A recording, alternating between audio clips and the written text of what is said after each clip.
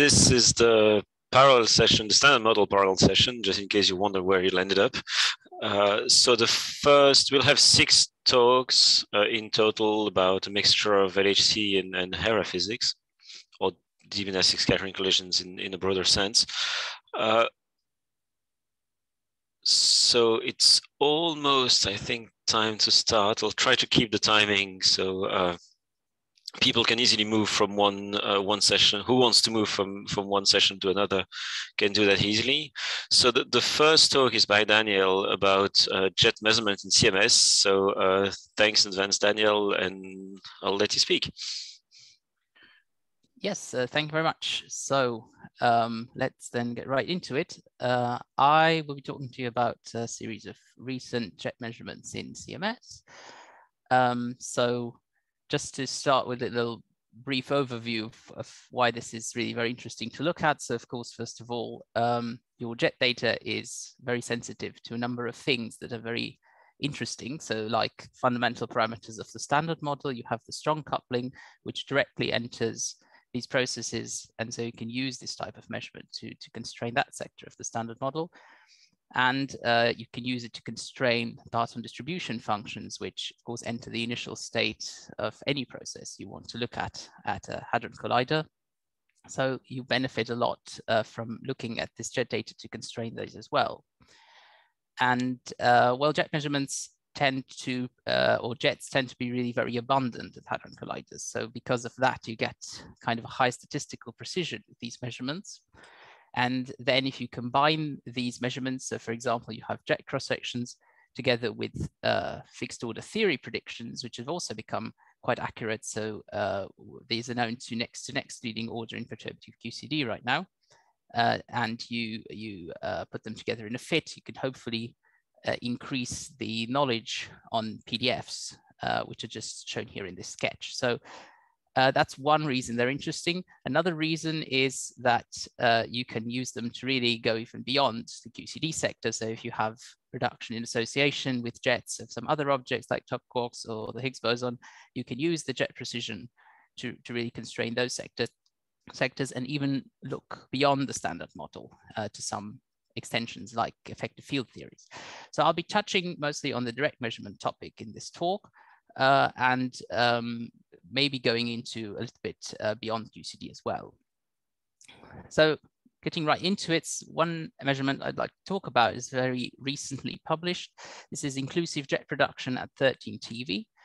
And this is a double differential measurement of the inclusive jet cross-section as a function of PT and rapidity. And it's done with 2 sizes of jets. So it's done with the 0.4 cone size and a 0.7. And this is very interesting to look at sort of radius dependent effects. Then you have shown here on the right, you see that the phase space for this measurement is quite large. So it's going from a PT of the jets to just below 100 GeV to up to 3 TeV. So you can probe all of this, and the rapidity goes up to 2.0 here. Now, one thing that was done for the measurement is, of course, a comparison to the perturbative predictions. So here you see the comparison of data to predictions at next leading order, plus a resummation correction and next leading logarithmic, and next to next leading order calculation. And you see that the points go very close, much closer to unity when you go to next leading order. So it's really a nice improvement here in terms of the description of data by the theory.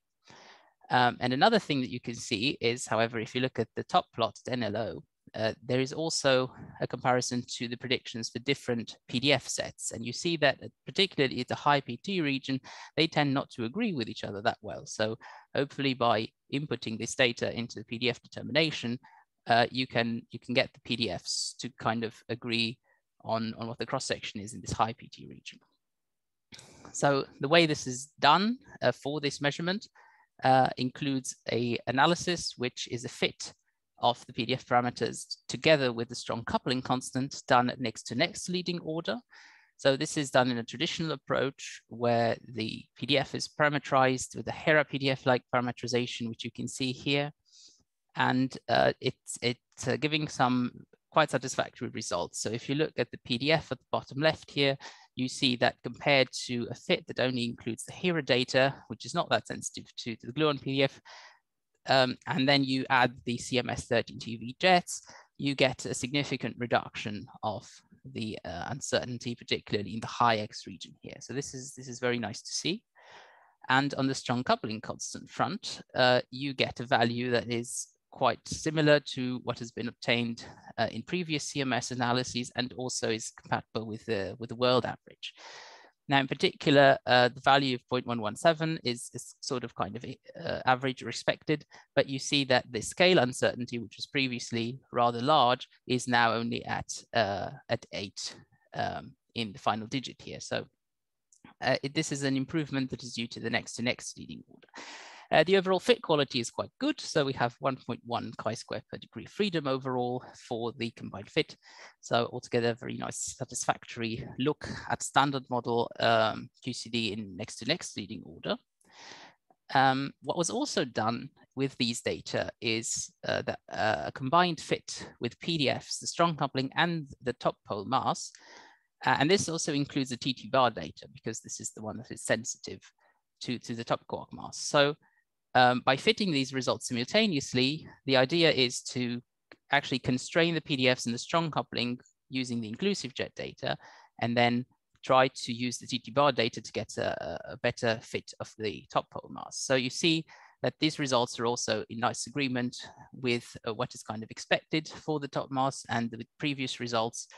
There's compatibility with previous results obtained for CMS using only the TT bar data, and the strong coupling constant value doesn't change that much compared to the PDF plus alpha is only fit.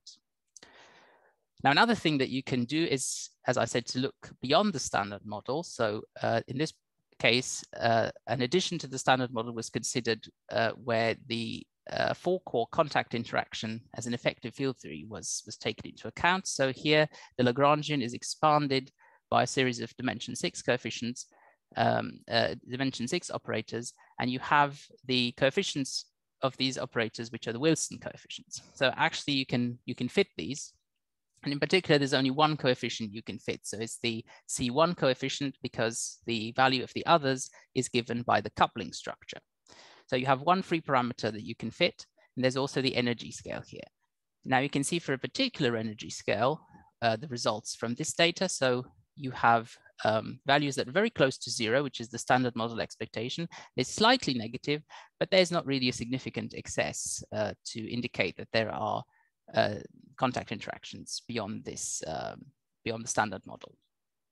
So we've also investigated a large energy range in the energy scale, so going from 5 to 50 TeV, and we can turn this into an exclusion limit as well, which is roughly of 24 TeV for a particular contact interaction model. The PDF itself doesn't change very much, so this is an indication that we are able to actually constrain the PDFs and even look beyond the standard model without affecting the result of this fit here too much. Now, just to briefly show you a complementary measurement of inclusive jet production, this is done now at a lower center of mass energy using only the smaller cone-sized jets. And without going into too much detail here, this is a very nice playground to look at the scale dependence and the PDF dependence of this type of data and these predictions. So you have at next to leading order here a comparison between 2 central scale choices, and you can see that one of them works slightly better than the other. So this is the HT parton scale, which works at next to leading order much better, but the scale uncertainty, which is this red band, is still relatively large. Now, if we go to next to leading order, the band gets reduced, so the scale uncertainty is now smaller, and you can start looking at meaningful comparisons of the different PDF sets. So they also give you slightly different results. And another thing is that you can use this for determinations of the strong coupling. In this case, the best fit, or rather, it's not really a fit, but it's going through the PDF sets for different alpha S values. And the observation is that the larger alpha S values work slightly better for describing data. Now, moving on to a different type of measurement, this is now multi-jet production. And the idea here was to do a measurement of the PT spectra for the 4 leading jets in the event. The reason why this is very interesting is because you start to rely more and more on parton showers to describe your high multiplicity. And There's also an interesting new approach for determining these predictions, which is the part unbranching approach coupled with transverse momentum dependent PDFs, and the comparison between these types of models and the more conventional part-on-shower plus collinear PDF approach is explored. And you can see here the next leading order models, they have a lot of variation for the high PT when looking at the leading jet PT, whereas when you go to the next leading order models, they start to become more and more compatible. And we also see that the conventional and the TMD approaches also yield comparable results. In the same vein, there is also a measurement of the jet multiplicity. But this is just basically counting the number of jets in various phase space regions. And this is looking now in different regions of the angular separation of the jets. So you have the back-to-back configuration here at the right, which has a strong perturbative contribution. And then as you go to the smaller separations here, you start to see a larger and larger influence of the parton showering. So this is interesting to evaluate these, the performance of these models as well. And here, while at leading order, you can see relatively nice description. Next leading order, as you go to high multiplicities, you start to see that the models begin to fail describing the data. So here, there is some improvement that can be achieved as well. Now, the final aspect I want to present to you is this very interesting measurement of jet substructure, which I think is a very good input to sort of these types of studies. So jet substructure is a nice tool, in this case, particularly for distinguishing between the various types of jet flavors. So if you look here at, this is just one example of a substructure variable, which I'll get to in a moment. But if you just look at it, this is a comparison of a dijet and a Z plus jet sample. And the main difference between these types of samples is that they have various proportions of gluon initiated jets and quark initiated jets. So a distinction here would mean that you can distinguish with this variable very well between the two flavors. And indeed, you see that the peak and the mean value of the distribution is slightly shifted depending on which sample you look at. So this is actually a very nice premise. And a large number of measurements was performed here looking at very different things. So the substructure variables themselves are quite varied. So we're looking at generalized angularities here, which are just combinations over the jet constituents of momentum fractions and jet axis, distances from the jet axis with various powers to control kind of the relative contribution of both things. And there are kind of a few traditional values for kappa and beta, which are the parameters of these angularities that you can choose. There's the Lazouche angularity, the width, the thrust, and some other variables that are interesting to look at with different properties. And then you can do all sorts of things. You can modify these calculations or these measurements to only take into account charge constituents. So this gives you an increased experimental precision by relying on the more precise resolution of charged particles due to the tracker. And you can use a soft drop approach to kind of call the low PT end of, or the low energy part of the jet. So finally, you can look at what this Daniel, result is. you have about 2 minutes. Okay, thank you. Yeah, Good. so this is my last slide. You can look at what jet substructure measurements actually result in. So this is comparing predictions to data of these jet substructure observables. So what you see here are the 5 variables that I mentioned before in the different colors. And each variable is measured for very different configurations. So here, the 1 through 5 tells you basically a combination of a jet radius, a PT range. Sometimes you look at only the charged components, or you use groomed jets for it. So these are really very extensive measurements. And there's 2 things that you can see here in this comparison. So in the top row, this is a ratio of the substructure variable for gluon enriched and quark enriched ratios. So there is a significant difference from 1 here, which is at the bottom of the plot here in the first 4 panes. And you see that because of this significant difference, you get quite significant discriminatory power between these 2 types of samples just by looking at the individual substructure variables. So this is looking very promising. However, if you look at the simulation of a data ratio, you see that there are still quite some issues with describing the data. So the Monte Carlo models tend to overestimate the measurement in many of these configurations, and which can have a number of reasons. So there's a strong perturbative contribution here in some variables, and others like the multiplicity and the PTD squared have also a significant contribution from non-perturbative effects that need to be taken into account. So overall, we see that this is promising, but the models involved need to be a little bit more refined before this can be used in a really fully precise application of distinguishing quark flavors. So now I arrive already at the summary. So not to go into too much detail here, but I've shown you some recent results from CMS. The main ones were the inclusive jet cross-section measurements at 13 TeV and the complementary measurement at 5 TeV, and their comparison to the theory, which is now known to next leading order. And there have been very detailed analysis of the PDFs and the strong coupling constant, also looking into things like the top mass and the 4-quark contact interactions beyond the standard model.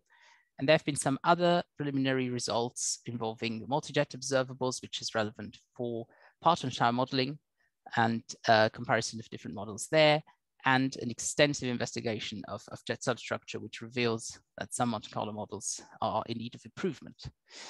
Right, so with that, thank you very much for your attention. So if there are any questions, please go ahead. Thanks, Daniel. So does anyone have any question? Okay, so I'll give you a bit of time to raise your hand and try to ask a question myself in the meantime. So I actually have maybe one or maybe two questions. So first, when you presented the impact on inclusive jet data to extract the PDFs, have you used, I think it was one of your maybe slide 4, around slide 4, something like that, maybe. Yeah, good. That includes both values of the jet radius or just one of the two? Oh yeah, that's a good question. So this is just using the large radius jets, the 0.7 radius. Okay. And the reason for this choice is that in the past, these larger jet radii have seemed to be more robust in such studies when comparing directly to the fixed order theory. So that's what was taken. I'm not really sure if the 0.4 jets were in any way investigated, but the main result is definitely for the 0.7. Yeah, I guess you have something similar on your, probably on maybe the previous slide, when you showed, yeah, I think from what I remember, if you look at the NLO plus NLL calculation versus the NNLO, that one has probably a slightly more robust description of the two jet radii, more consistent. There's still an undershooting or overshooting depending on what relative to what you're talking about, but at least the NLL tends to slightly alleviate the tension between 0.4 and 0.7. So I was wondering whether that would have an impact in the fit. So yeah, okay. 0.7 I think is the standard one to use here. It wasn't used in the fit, but I think I have a slide showing you the 0.4 results as well. So this is just a comparison to the theory. Okay. Sometimes it works better than the large radius, but here and in NLO you start to see some effects. So I can't really speak to more precise things here. Yeah. Have you tried the NNLO plus jet radius for summation? I don't think this has been tried, so it didn't enter the final result. Not aware if there were any internal studies on this, unfortunately. Okay, thanks. Well, I see Francesco has his hands raised. Morning. So please go ahead. Yeah. Hi, Daniel. Thanks a lot for this very comprehensive talk on these new CMS results. I have a question about your slide 4. Can you go back, please? Sure. It's about the chi-square. As you probably know, also Atlas tried to fit the inclusive jet data, both at 8 and 13 TeV. And we have never achieved such a good chi-square as you do in this table here. So my question is, do you have you applied any decorrelation for the systematic uncertainty, or in particular, I don't know, something related to the jet systematic uncertainty, or, I mean, this is the quality of the fit straight on. So the systematic uncertainties have, of course, different dependence depending on which phase space region you are in. And this is, I think it's very extensively divided into the different sources. So these are all things that do enter the fit. It's not a decorrelation per se, because this is really the standard way to look at, for example, jet energy scale uncertainties within CMS. So I don't think there's anything done that really differs from what was done previously, except that probably now the determination of these uncertainties has been looked into a bit more detail since a lot more time has passed. So this is essentially what comes out of the fit firsthand. Okay, I mean, I can tell you that Atlas, to give to obtain such a good chi-square, I mean, for example, I mean, we fully decorrelated among the various rapidity bin the jet flavor response systematic. So I was wondering if you did something similar. Right. So unfortunately, I don't know if any complicated correlation of this type of systematic has been taken into account. I think it's really very basically either 100% correlated sources or completely uncorrelated ones. So there's no study of how the correlation can impact this result. So this is probably each of the systematic sources for the jet energy scale is considered to be 100% correlated across all regions. Correlated? Yes. Okay, thanks. Although you have a split in things like ANT-cap sensitive regions and barrel sensitive regions, so there is indirectly a form of the correlation. The model is quite complex. Fortunately, I can't really go into too many details here since I don't have them. But yeah. Okay, thanks. I will have a look at the paper. Thanks a lot. Thank you. Yeah. Okay, so good to have a discussion. Actually, that last question is a perfect transition to the next talk. So thanks again, Daniel, for this review of the CMS results. Yeah. And now we're going to be moving to Evelyn's talk, who's going to be speaking about actually PDF determination from jet measurements in Atlas. Again, that's a perfect transition. So Evelyn, can you share your slides? Yes, I'm trying. I don't understand why it doesn't work. Just 1 second. Huh? Good. Okay, what is the problem here?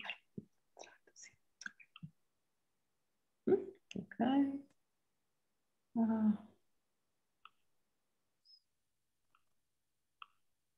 Okay.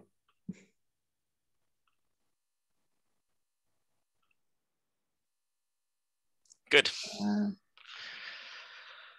Okay, so please go ahead. Okay, so good morning and good afternoon, everyone. It's a pleasure for me to present today the latest result of the Atlas collaboration on proton-parton distribution function.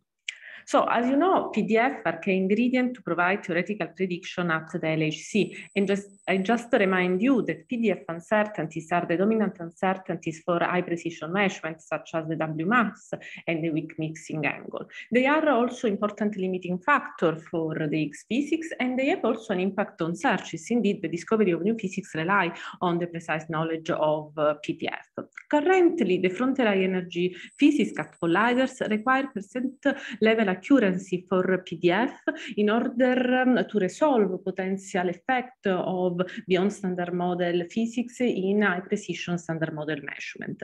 And now LHC experiment may contribute to this effort. As you know, currently LHC measurements are used in global PDF fit, and they provide an important complementary information to dataset from DIS and fixed target experiment in a corner of phase space previously unexplored. But we can contribute further to these efforts. Indeed, PDF fit from LHC collaboration not only allow a first direct test of the sensitivity of PDF of our measurement, but they also represent a precious vademecum for global PDF fitting collaboration on how to use LHC data in the fit.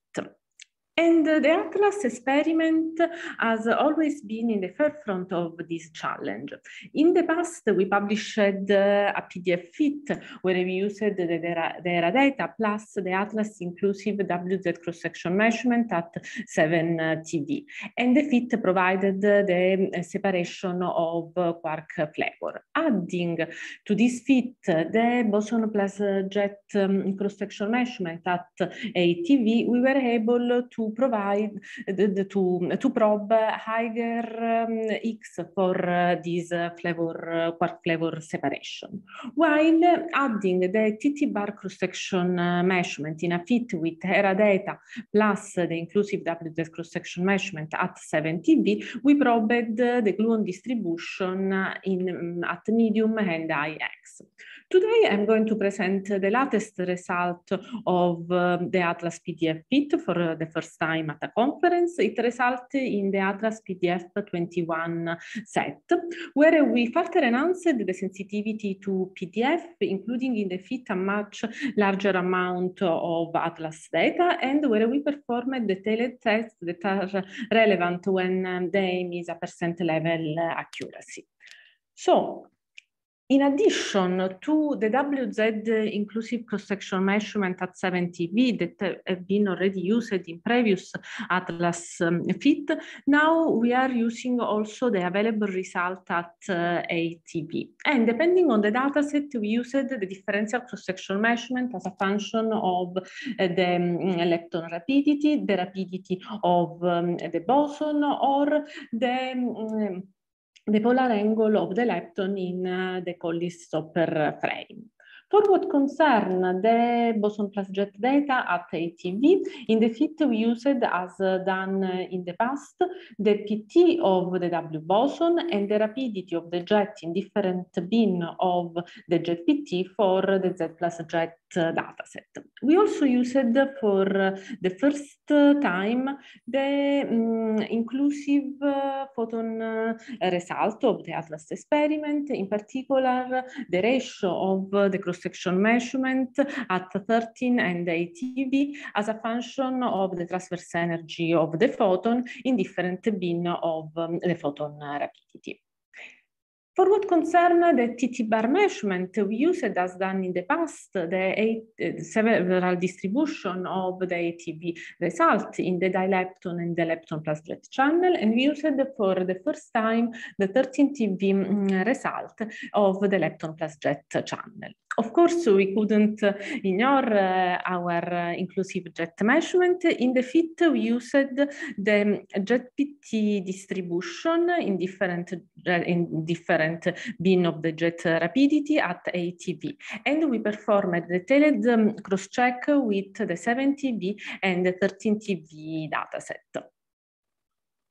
So here I show the summary of all Atlas dataset used in the fit. We fit more than 600 Atlas data points. The backbones of the fit remain that ERA data that indeed provide good constraint in a quite large range of X, but we have to take in mind that we need Atlas data in order to provide the flavor separation in the C and the gluon PDF at high X. We fit the data with prediction that are NNLO in QCD plus electroweak correction at NLO. And this is the current state of art of modern PDF. And we used the X-fitter framework for the fit. So here I show the parametrization that we adopted for U and D valence quark, for light anti-quark, and for gluon. The normalization parameter AI and the slope parameter BI for the light anti-quark are assumed all independent to each other, and this strategy has only recently been adopted by some global PDF fitters. As done in the past, we assume that the S distribution is equal to anti-S. The AI parameter for valence quark and for gluon are set by the some rule. For what concern the D, E, and F parameter appearing here in the polynomial, they are added for each distribution until there is no further significant improvement in the chi-square, and this results in 21 free parameter in the fit. For the gluon, we added this negative term here, where the exponential here is set to an high value in order to avoid the negative contribution at high x. For what concerns the chi-square, the form is the standard one adopted in ERA and in Atlas PDF fit.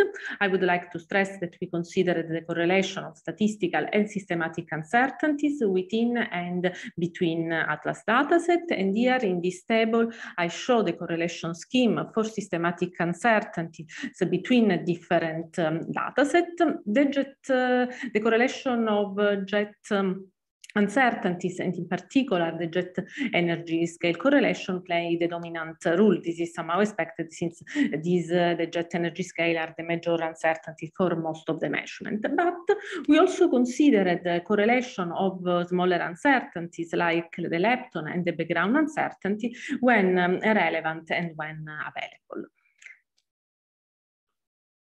We performed a detailed study on the correlation, and here I show the impact on correlations as an example for the D-valence, the anti-D, and the gluon at a scale that is relevant for the LHC physics and focusing in the range of middle X, where W, Z, and X are produced. Here we compare the result of the nominal fit in red with a fit where the correlation between datasets are ignored. We see that the difference in PDF are not large, and PDF uncertainties are similar. The main impact is on the D sector, but correlation can be important when the aim is a % level accuracy on PDF. And let me now discuss the impact of the different datasets. Here we compare the result of the nominal fit in red with the result of a fit where we removed some dataset in blue. So, without the W plus the WZ inclusive data, the strange density that here is represented as the ratio of the strange to the light antiquark, as you see here, is very poorly determined. If we fix the attention on the nominal result, the red curve, we see that is confirmed the unsuppressed strangeness at low X already seen in previous Atlas fit.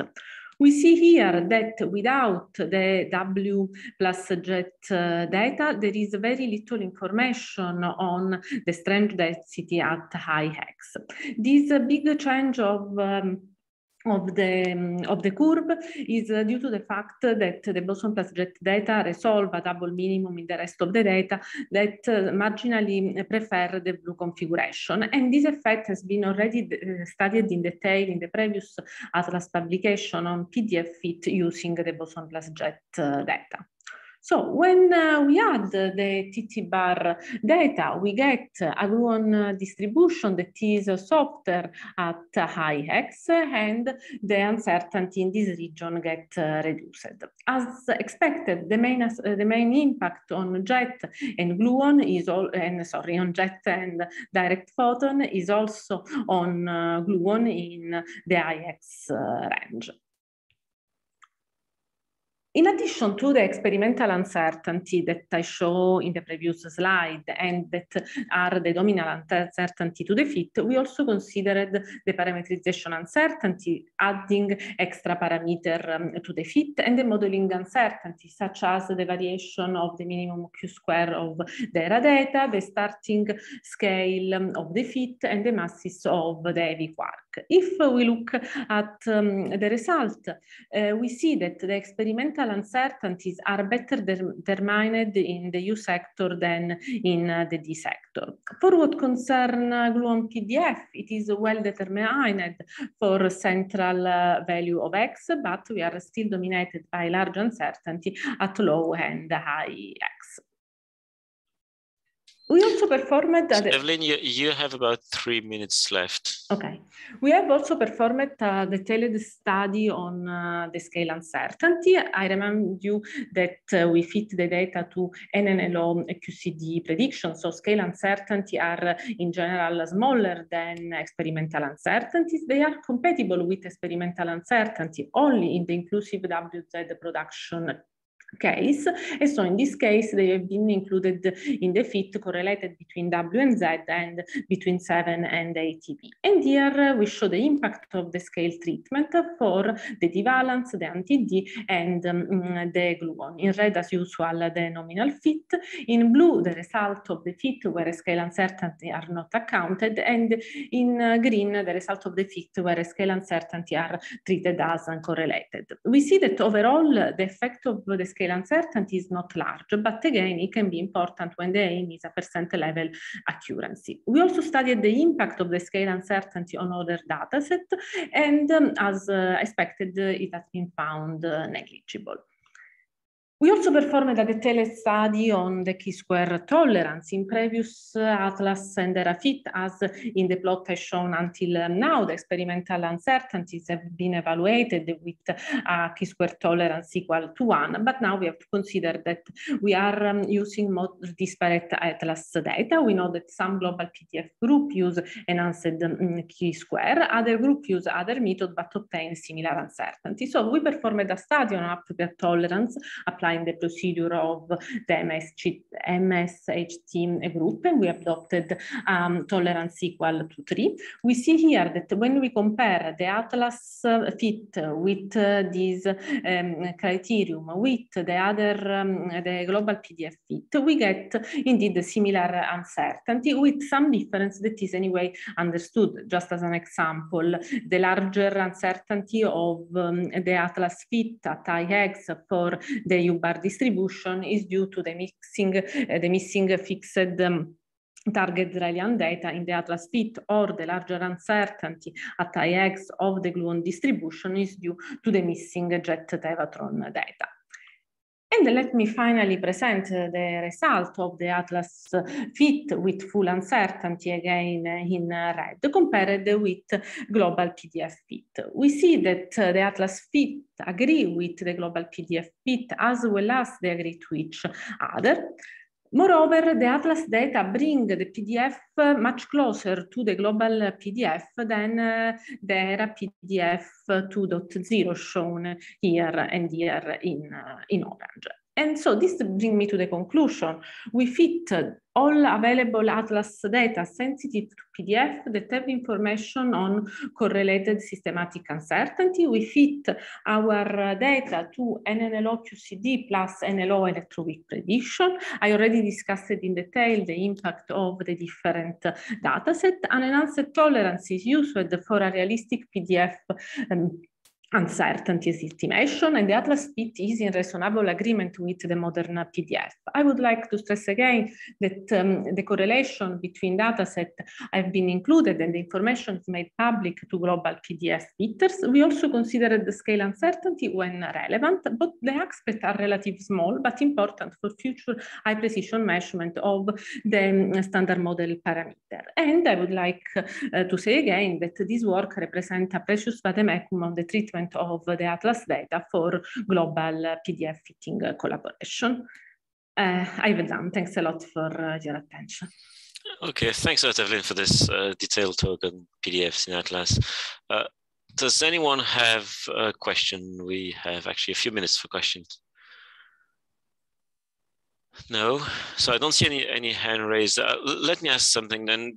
So you investigated the effect of different data sets on the PDF extraction. I vaguely remember hearing in the past that there was some tension between the TT bar and inclusive jet sets, data sets, especially on the high X gluon. Is it something that you see as well, or or? No, in the sense that, okay, going here. So what we see now that we add all the data set is, as I said in the talk, that the TT bar move basically the gluon distribution software. And this is due to the fact that somehow when we include the JET data, they move instead the gluon PDF harder. But they are anyway consistent. There is not, let's say, a significant discrepancy. It's just... Okay, thanks. I see Daniel has questions. There's a question. Sorry, go ahead, Daniel. Yes, hi. So first of all, thanks for the really nice talk, for the comprehensive look into the PDF. So you mentioned at the beginning that you are using the 8 TV data from the inclusive JET side and using the 7 and 13 TV as a cross-check.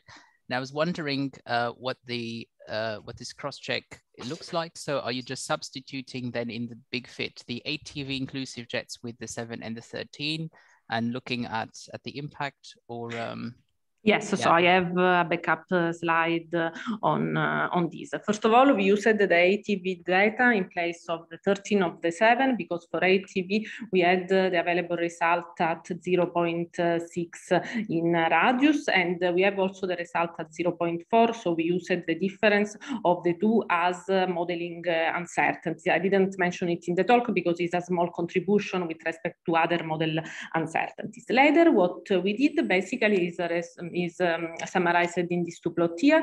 So we substituted, we ran basically the nominal fit, so ATV data are 0.7 with this is the comparison in blue with the result with the other radius 0.4, so this is the effect of the change. And later we run the 13 TV data that are available only at 0.4, and the result is the green line here, and the 7 TV at 0.6, the other result. And we see that within the total uncertainty of the fit, the difference are negligible, basically. We cannot use all together the JET data because we don't know the correlation of the uncertainties, basically. So this is the only way that we had to prove it. Okay, thanks. Yeah, so really nice. It's just that just a small additional comment. So the other data set seems to really sometimes reach the edge of your uncertainty. So it definitely is worth to fit the data in some way together. But as you say, the correlations need to be worked out. So yeah. Yes, maybe this is a nice idea for. Yes, exactly. Maybe in the near future. Okay, but thanks very much. Yeah. Okay, thanks for the questions, talks, and everything, and the answers, Evelyn. I don't see anyone else, so I suggest we move on to the next talk. So we're going to switch gear a little bit and now move to physics. And I guess the first speaker of the series is Henry, talking about one jettiness in the bright frame at high Q square. So Henry, hi. Hello.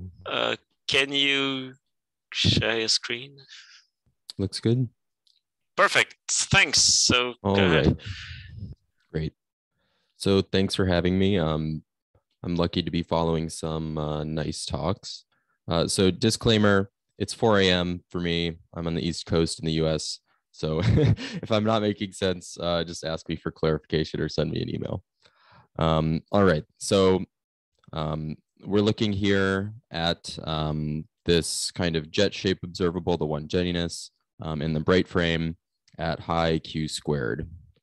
And at Hera, we're looking at neutral current, deep inelastic scattering, which is a clean collision system where we have direct access to the kinematic variables that we know and love, namely Q squared, Y, and Bjorkane X.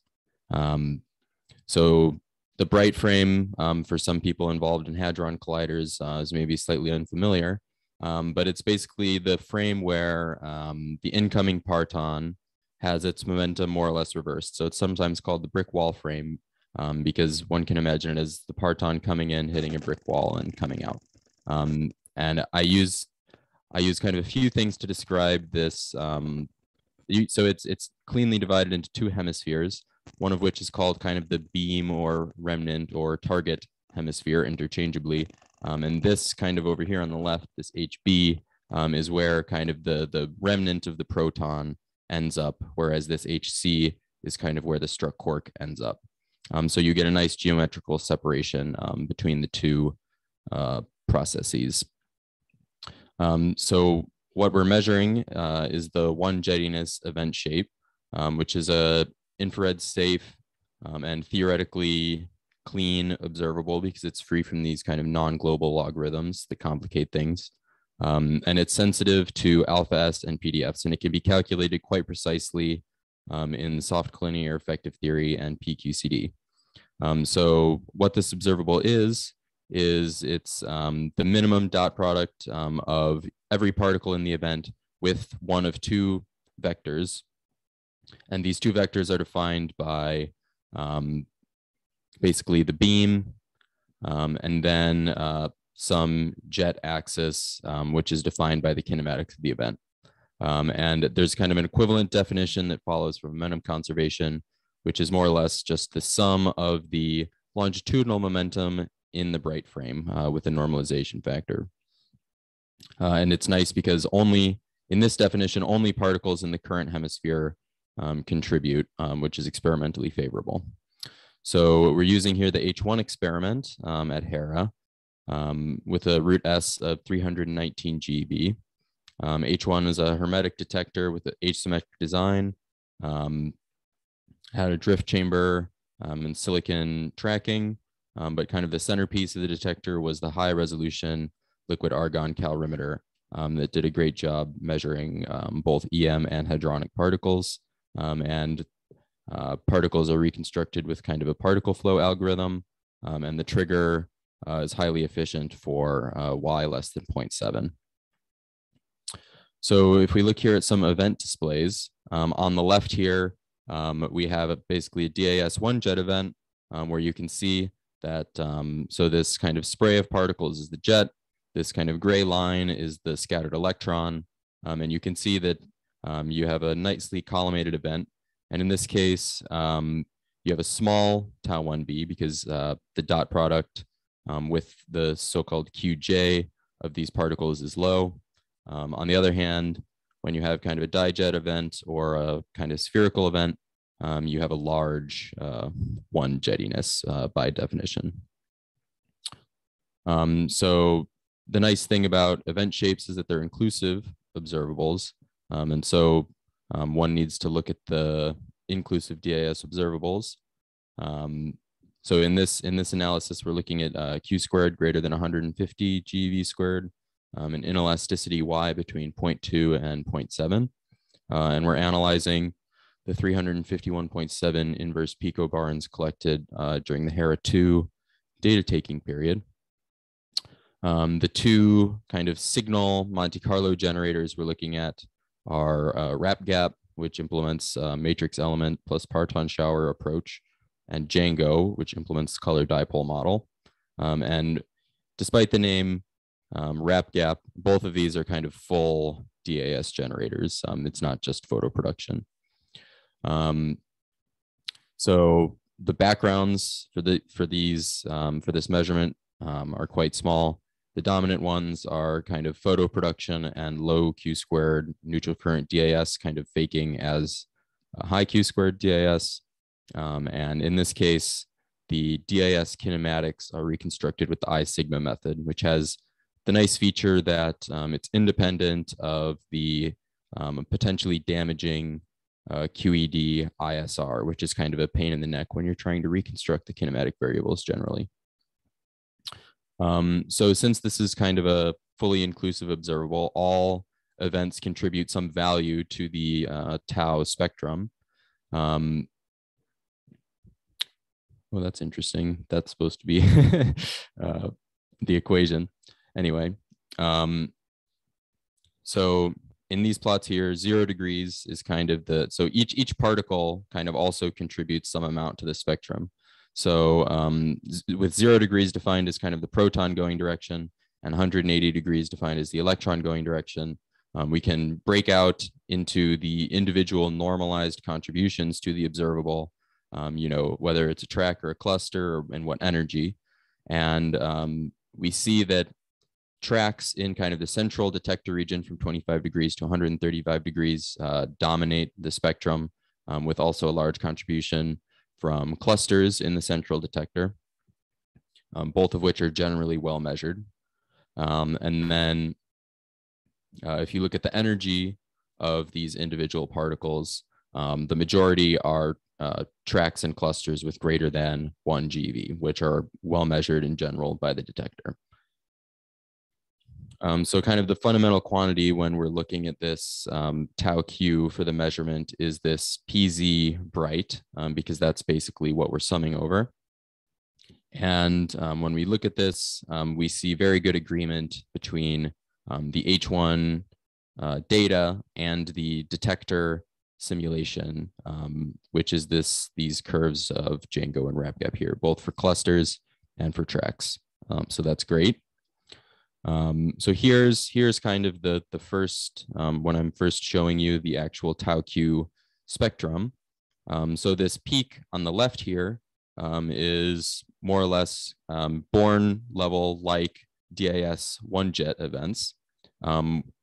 As you go to larger tau q, you get, so these events are kind of dijet events greater than 0.5.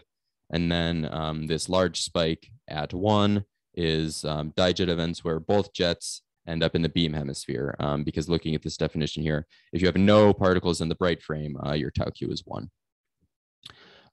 And you can see from this plot here that the detector simulation does an okay job of describing the data, but you can clearly resolve the differences between these two models, especially in kind of the higher tau q region. So the way we kind of went about doing this measurement is kind of a bin by bin correction technique, where the cross section is kind of defined as the number of events in the data minus the number of events in the background divided by the luminosity multiplied by a bin width correction. This C unfold is a constant taken from comparison of particle level simulation and detector level simulation. And then the CQED is kind of a QED correction factor, which is taken by comparing radiative and non-radiative Monte Carlo. So the cross section that we're reporting here is basically the particle level. We're extrapolating the data to the non-radiative particle level. So looking at our plot over here, we see that the kind of peak region is not really especially well described by any of the models in this plot. RapGap and Django kind of underestimate the data, while Pythia plus Dyer tends to overestimate it. In the kind of larger tau region, RapGap and Django do a little bit better, but Pythia plus Dyer underestimates. So if we compare some different parton showers just within Pythia, you can see that the peak region is really quite sensitive to the specifics of which model you're using. So Pythia plus Dyer, Pythia plus Vincia, and standard default kind of Pythia 8.3 give quite different results. And really none of them really completely capture the data over the full spectrum. We also have comparisons of the process EP to 2 jets plus X from NNLO jet. And here non-perturbative corrections are just taken out of Pythia. And in general, they're large at low tau 1b, which is kind of expected. But the NNLO plus non-perturbative corrections really does quite a good job, kind of the best job at describing the tail region, which is kind of to be expected, so that's good. And you can see here kind of the difference between the red and the light blue is quite sizable at lower tau 1b. So the nice thing about doing things inclusively is you can break it out into a triple differential measurement in tau 1b, Q squared and Y, the inelasticity. So in these kind of patch plots, we have increasing Y, or we have increasing Y from left to right, and then we have increasing Q squared from bottom to top. So as you increase Q squared, you see that generally the peak tends to shift further to the left, as one kind of expects. You expect your jets to be more collimated. And you also see that the tail region kind of dies off at higher Q squared, which is also kind of to be expected. So that's great. As you increase Y, you can kind of see that this peak at tau equals 1 tends to increase in size a little bit. And that's kind of from just the kinematics favoring the case where both jets end up in the beam hemisphere in the bright frame. So Henry, you have about a bit more than 2 minutes left. Okay, great, thanks. Thanks. So here I have plotted the ratios to the data. The statistical uncertainties across these bins range from a few percent to a few tens of percent. The systematic uncertainties in most of the bins are around 5%. Django and RepGap generally do a good job describing the full phase space. And in general, Pythia and Dyer are a bit too large. To compare to some more models, I have here also Pythia with the default shower, Pythia plus Vincia, and Herwig. Herwig has some kind of strange behavior. It underestimates the DIS cross-section, and it also has kind of this bump. So this may be something with this version of Herwig that we're using. We're still kind of ironing that out. So to now compare triple differentially the NNLO prediction, you can see that at the lower Q squared, the non-perturbative corrections, which are basically the difference between this red line and this light blue line, are increasing, whereas at higher Q squared, they're more or less negligible. The NNLO with non-perturbative corrections kind of everywhere does the best job at describing the data, even better than Pythia, and quite significantly better in some places than the NNLO. So in summary, this has been the first measurement of the one jettiness event shape and neutral current DAS. We agree quite well with perturbative QCD predictions. Upcoming is a comparison with the N3LL prediction and an NNLO plus parton shower. And in general, this observable is kind of highly sensitive to model parameters. So it'll be very useful for tuning the Monte Carlos, especially since we have a US-based electron-ion collider coming soon. And we're looking to explore the sensitivity to alpha S and the PDFs in a little bit more detail. And a combined extraction of these two quantities should be possible. So in general, it's a promising measurement for the EIC and other future EP colliders. Thanks. Thanks a lot, Henry, for this nice analysis. So does anyone have an immediate question? Okay, I'm getting used to this, so there's no questions. Let me ask something. So I was actually going to ask you 30 seconds before the end of your talk whether you had investigated recent predictions for this, since you motivated that at the beginning that there's ways to get high accuracy precisions calculations here. So you briefly mentioned you had the N-cube and L in the pipeline. Yeah. So that's I guess being done by Chris Lee and collaborators. Okay. And yeah, that's kind of a in progress calculation and in comparison with the data. So I suspect you're going to have potential issues with non-perturbative corrections or big non-perturbative uncertainties in that region.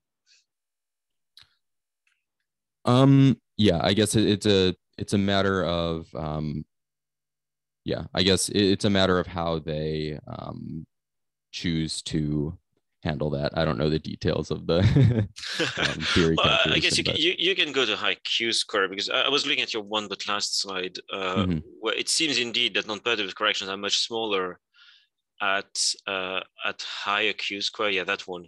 Right. Do you know if that extends down to smaller values of tau? Is what I wanted to ask. Well, so in the fixed order, I would imagine that, I mean, because at low tau, you're really looking at the, one jet. It's a one jet event. So basically it's all kind of non-perturbative. I don't know. I would imagine that. So typically that's kind of captured in the NNLL predictions. They kind of do a better job describing that region than the fixed order.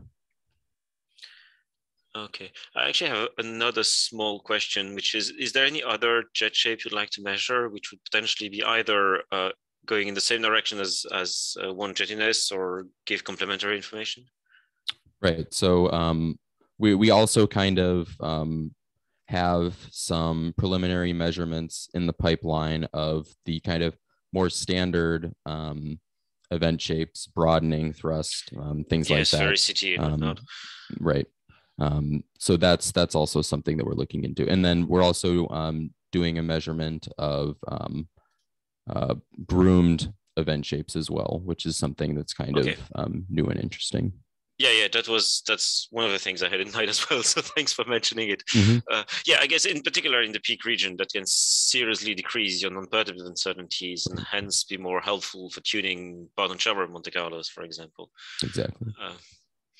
Okay, well, thanks a lot. Is there anyone willing to ask something? Last chance. Okay, well, thanks a lot, Henry, for giving this talk in the middle of the night. Thanks for having me. I hope you managed to find some rest before or after.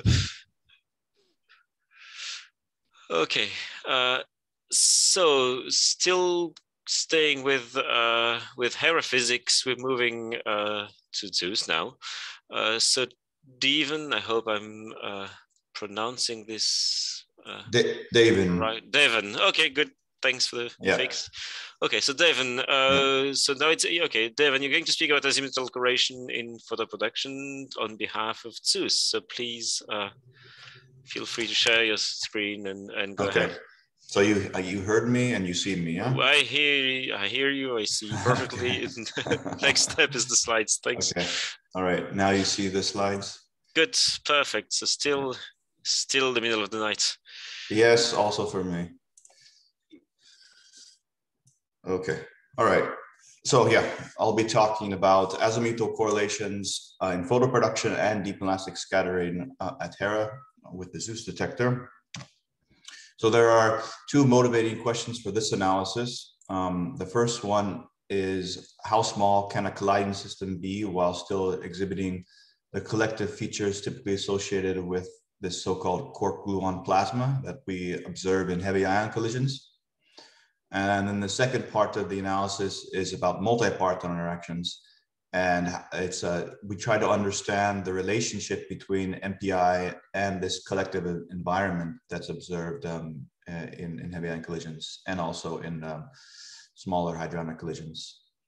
So yeah, I'll be presenting recent measurements with the Zeus detector in both neutral current DIS and photo production. And we have a new publication on this subject.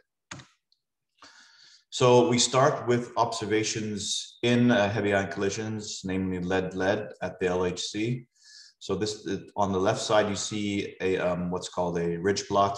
It's a two-particle correlation. So delta eta is the separation pseudo-rapidity of the pair. Delta phi is that in azimuth. And you see this double ridge. So there's one ridge here with a jet peak in the middle and then an away side ridge. So a near side ridge and an away side ridge. And this feature, long story short, is interpreted as a sign of fluid-like behavior, but a QCD fluid, not a QED fluid. And that's what's called the quark-gluon plasma. And okay, so that was observed roughly around 2000. The year 2000. This is the LHC plot, but this was observed before that at RIC roughly in 2000.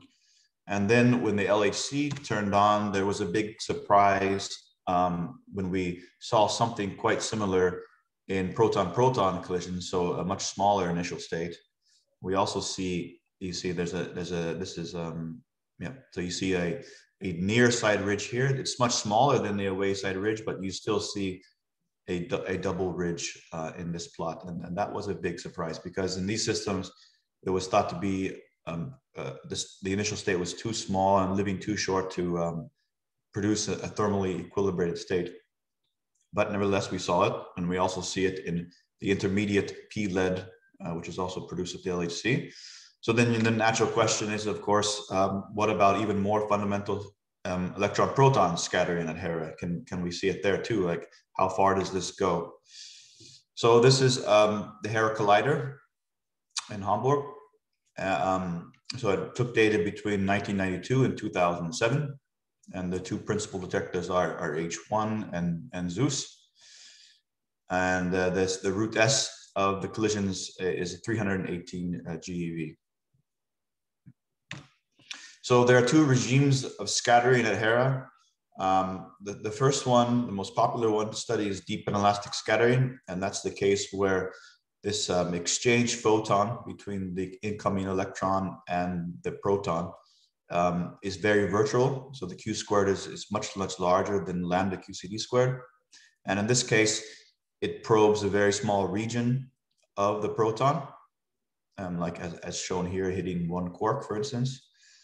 And the dimensions of this region are given here, roughly inversely related to the Q squared. And yeah, so neutral current DIS involves the exchange of a photon or a Z boson. And then the other regime of interest, which was the main interest of this last analysis on Zeus, is this that I performed, is photoproduction. And that's the case where the virtuality of this exchange photon is near zero. So it's nearly a real photon. And then this photon can exchange or can fluctuate into quark and gluon matter. And then that matter then scatters with the proton. So then it's more like it's more hadron-like, this initial collision. And then in this case in particular, you have the possibility of multi-parton interactions, MPI. So in this case, I drew three scatters, three gluon exchanges. So it'd be a case of 3 MPI in this one event. And that's another thing we want to look for. So here's a picture, a rough schematic picture of the Zeus detector. And I have the main cuts listed here on the right. I'll just go over them briefly. So we reject the scattered electron from the analysis in deep inelastic scattering. So in this picture, the proton beam is coming from the right and the electron beam from the left. And then in DIS, you see often a scattered electron in the detector, and that's this dashed red line. So this is used to help identify DIS versus photoproduction, of course. But in analysis, we reject this track because we want to study the produced matter in this interaction. And the rapidity, pseudo rapidity, is negative 1.5 to 2, PT 0.1 to 5. And another important one is that this is all high multiplicity. So and the number of charged particles in this kinematic window is greater than or equal to 20 particles. And that's the same for the DIS sample and the photoproduction sample. So we studied 2 particle correlations, and you'll see later on this CN2, which is just the average value of cosine n delta phi, the phi of particle 1 and the phi of particle 2. And n is the harmonic, which characterizes the shape, the topology of the event. And so I give you a rough schematic on what to expect. So for the first harmonic C1, 2, this 2 here is the number of particles, because you can also do a C1, 4 for 4 particle correlations. But I'm showing 2 particle correlations. So one is the directivity of the event, and the second order, which is very popular in heavy ion collisions to study, is the elliptic asymmetry. So back-to-back back-to-back topologies. And we're going to just focus on these two harmonics. So and before I show more C12 and C22, let's go back to these ridge style plots. So here's our results for those. On the left is photo production. So Q squared less than 1 GeV squared. And on the right is deep inelastic scattering. And you see the near side peak, that's like a jet peak, that's there clearly in both. You see the away side ridge, which is also interpreted as an away side jet, but which is smeared because the axis fluctuates longitudinally event by event. But you don't see a near side ridge in either case here. Now, these plots don't have any systematic uncertainties, as always. So these are just qualitative, but it's clearly not something that just pops out, this double ridge that you see in hadronic collisions at the LHC. Okay, and then now the second part is about MPI. And so that, again, that's cases where there's more than one 2-to-2 scattering per event. So here, this is one from a Pythia publication showing 2 scatters, quark, and gluon. And we assess this MPI using Pythia expectations. And this is an established feature in high multiplicity hadronic collisions, but it has not been observed conclusively in EP scattering. So another interesting possibility that might precede the initial multi-parton interactions is this rescattering phase. So I draw here 3 sources. So these are the 3 MPIs that generate, say, gluons that are emanating from these regions. And this whole region of the MPIs is, it can be very irregular and it changes event by event. And I just drew one particular case here. And then I want to point out here is that you could have a rescattering phase. So that's where the matter or the gluons produced from one MPI scatters with that of another MPI. And this, if you have a lot of that, that is what could produce a thermal system where you might expect this collectivity that you see in heavy ion collisions. Okay, it is a bit far-fetched to assume there's a lot of it in EP, but this, in principle, it could happen. And that's what we want to look for. That's the collectivity. So if there's a lot of rescattering here, then you could expect a collective environment to form. So here's the result in photo production for the multiplicity distribution and in black points, and then compared to various Pythia expectations. Now, the main parameter I'm adjusting is this PT0, and that controls the number of MPI. It regulates the cross section and also controls the IR divergencies. And then in Pythia, they give an energy dependence to this, and it's based on, I think, quite involved fits. And so the prefactor here is PT0 ref, and that's what I'm changing. And so you should just know that the more MPI there are in the Pythia that I generate is corresponding to lower PT0 ref. So here's 3 choices of PT0 ref, 2, 3, and 4, and the mean number of MPI in each case. So for 2, PT0 ref equals 2, the number of MPI is 8, so that's quite a lot, 8 partonic scatterings, pair partonic scatterings per event. So that's this black line.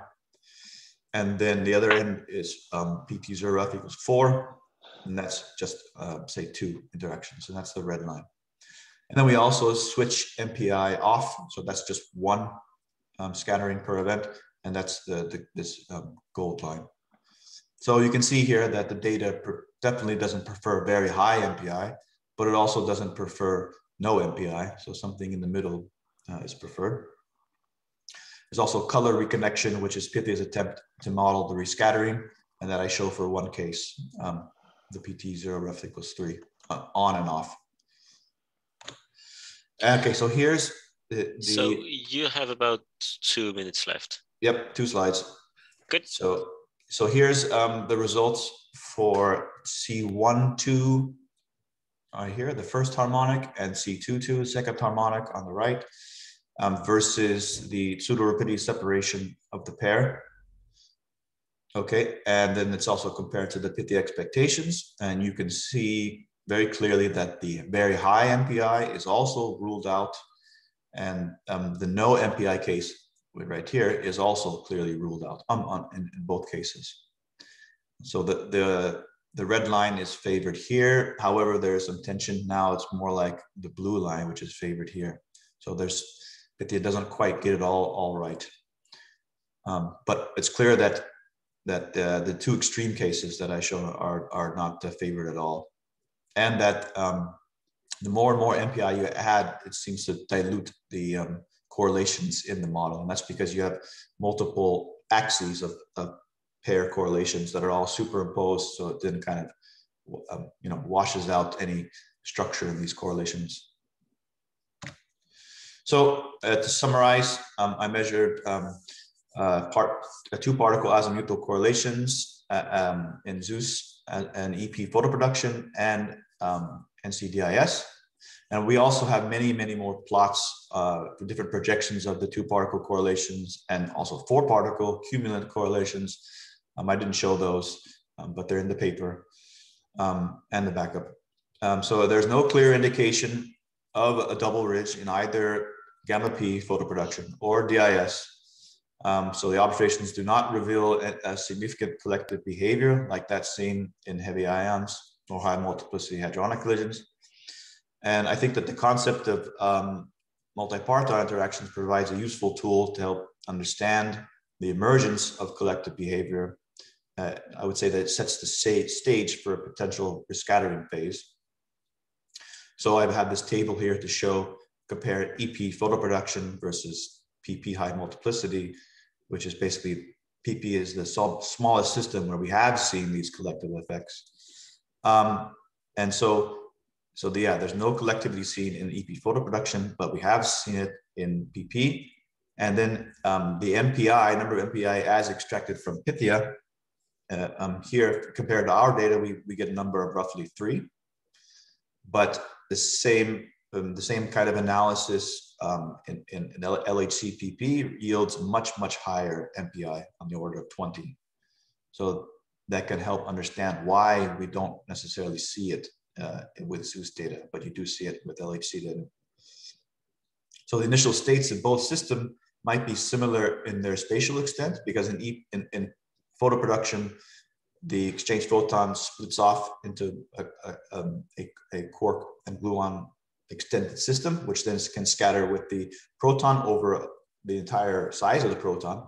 So just like in PP, so you can see that they can have similar spatial extent, but they are completely different in their number of MPI. Okay, that's all I have to say. Okay, thanks a lot, Devin, for this interesting analysis of the Zeus data. Does anyone have a question now? Okay, so the study of small system is something that has seen attracted a lot of discussions in the Havian community over the past couple of years. Do you know if there's any theoretical expectation for a system such as EP? No, I would. So there have not been any serious like hydro. So the theory we use to calculate this collective effects is hydrodynamics. Okay. And I have not seen any hydrodynamic calculations for EP. They have extended it to PP, of course, but I don't know of anything in EP. It's not really expected in EP, but then again, 20 years ago, it wasn't expected in PP. Yeah, sure.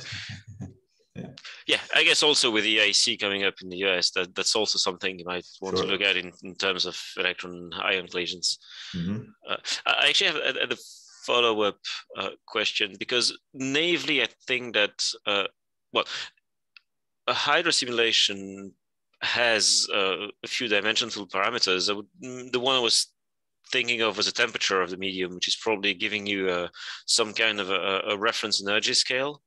Mm-hmm. And I suspect that even if you take the LHC data for the ridge, you'd see different behaviors depending on the PT of the particles you're looking at. And if they become of the order of the temperature, you might see something. If they become too high, you won't see anything. Sure.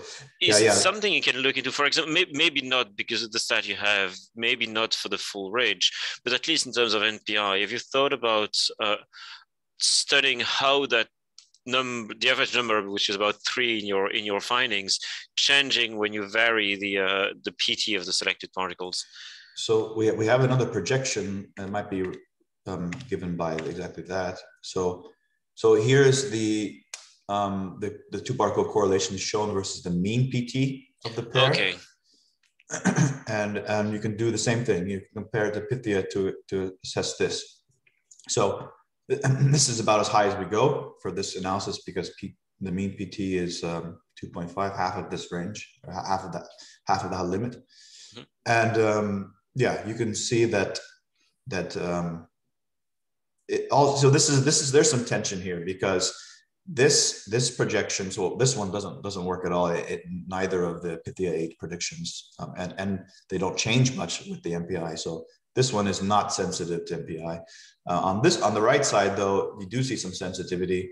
However, it's preferring something with much larger MPI, so like the black line or something in between the black and the blue. Yeah. Okay. But you're right. You're right that the higher the PT of the particle, the more likely it is like the jet, and then you would not expect that to be a thermally equilibrated part. You know, yeah. 10 GeV particle. You'd expect is lower PT. Yeah. This should be dominant in low PT. Okay. Well, thanks for the clear answer. Mm-hmm. Anyone else? Oh yes, Olda. Hello, thanks for interesting talk. I have actually quite naive question because I'm still trying to understand how to map what you are seeing in the EP collisions to the PP. And maybe you can explain to me a bit, because when you collide the electron with the proton, then essentially the multi-parton interaction that you are studying is coming from the photon, that kind of the Hunter content of the photon. And so this is not really directly comparable with what you have in the PP collision where you have the scattering of the proton. So what are the handles when you are using these two different processes to actually compare kind of apple with apples? It is a very different type of scattering. The handles we have are quite basic, and that's like we want to go as high as possible in multiplicity, and you can find something somewhat comparable with LHC studies. Although you're right that there's not really the apples here because let's go back to that ridge, double ridge. So ours is greater than 20, but this one you can see it's greater than 120 particles, but we just don't have that kind of those kind of events at Hera. So it is hard to make a direct comparison between them. But what I think they can be seen in a similar way, in a similar frame, if you consider the MPI possibility, where I mean even with the proton. So I have this plot as well. Maybe now that we're talking about it, we can show this. So here's the mean number of MPI, and I have like this evolution of these systems. And so the fundamental collision is DIS, just one photon coupling to a quark.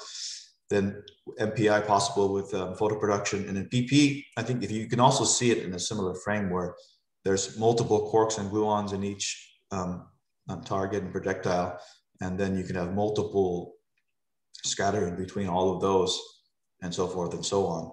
So I think MPI helps, bridge the divide between this and this. But yeah, they're comparing LHC to us is still a bit of apples and oranges. You're right. Yeah, thanks. I was more wondering if we can find, selection or kinematic frame where this, hadronic content of the photon would be somehow comparable to what we do at the LHC. Also, maybe well defined there, in certain kinematics range, right? So that you probe similar X or things like that, so that then we can actually kind of distinguish the different effects, MPI or FSR and things like that. Yeah. Thanks. Okay, so I'm afraid we're slightly getting out of the time frame. So thanks a lot for the talk and the interesting discussion. Yes, I suggest we move on, and we can always discuss more around coffee later. Well,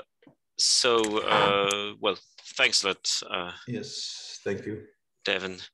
So we're actually going to move deeper into the West Coast night now, further west. So the next, and back to H1 with Ben Nachman. Ben, you're around? I am indeed, and it is deep into the night. But hi, Ben. Yes. Yeah. Yeah. Hey, Gregory. Okay. Yeah. To some extent, I mean, you can always be still. Yeah. Okay. Deeper into the night depends on time frame.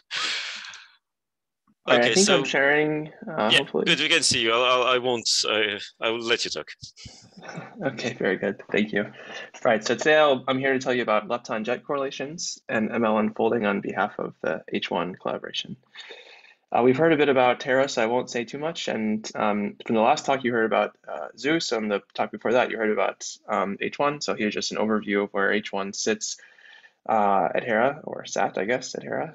I won't say too much about what H1 is. Hopefully now you know, given you've been in this session, but just a quick reminder, it's one of the two multi-purpose experiments that was at Hera.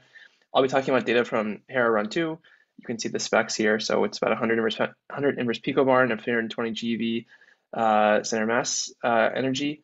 The kind of events that I'll be discussing are shown schematically here. This left picture is a cross-section of the H1 detector, and you can see this electron jet event. So we're talking about events that look sort of like the bottom right Feynman-like diagram in the lab frame.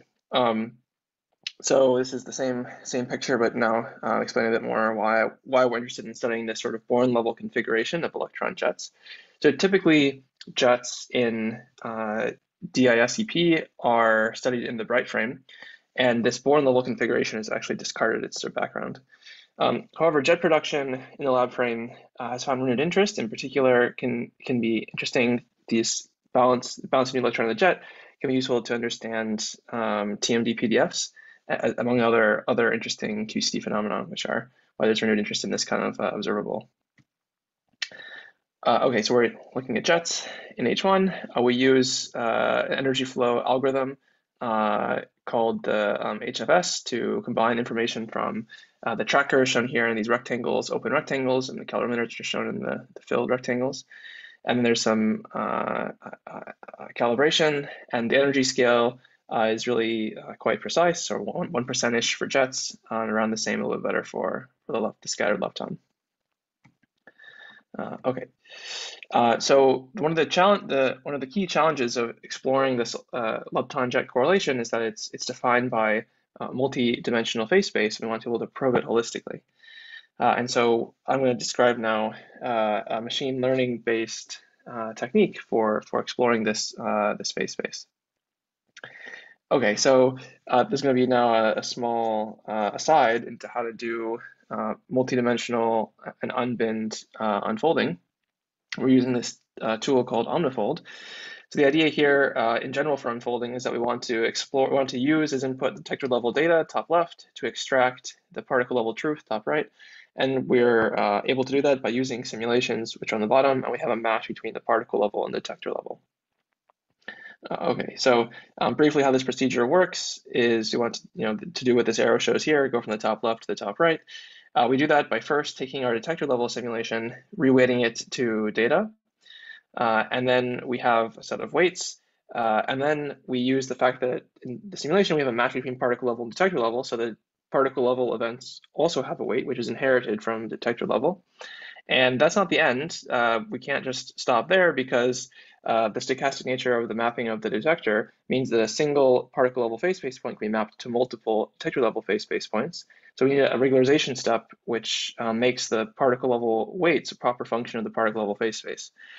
And we do that by doing a second reweighting step to reweight the unweighted particle level phase space to the one with the weights drawn from the detector level, and this sort of averages over the weight so that at a single phase space point you have only a single weight. And in principle, we could stop there. So now we have a weighted particle level simulation that is supposed to look like the target. But we can repeat the procedure now. OmniFold is iterative, so we can once again use the mapping between, or the connection between particle level and detector level, use those weights to get a new detector level simulation and repeat the whole procedure multiple times. So that gives you a second iteration. You can repeat it n times, like other iterative unfolding techniques. Okay, so that's how OmniFold works, and the result is that we have a particle level simulation with a bunch of weights. We can then use that to construct histograms or other statistics. Okay, so this procedure is inherently unbinned. I didn't prove it to you, but it achieves the maximum likelihood estimator like other unfolding approaches. In principle, it can accommodate a large phase space, and it can improve the resolution from additional features. I haven't told you how we do the reweighting, and that's where the machine learning will come in. I'll describe that in just a second. In this measurement, we're simultaneously unfolding the lepton jet kinematics, and we're going to report bin spectra for the jet PT, the delta phi between the jet and the electron, the QT, which is the momentum imbalance, and the jet eta.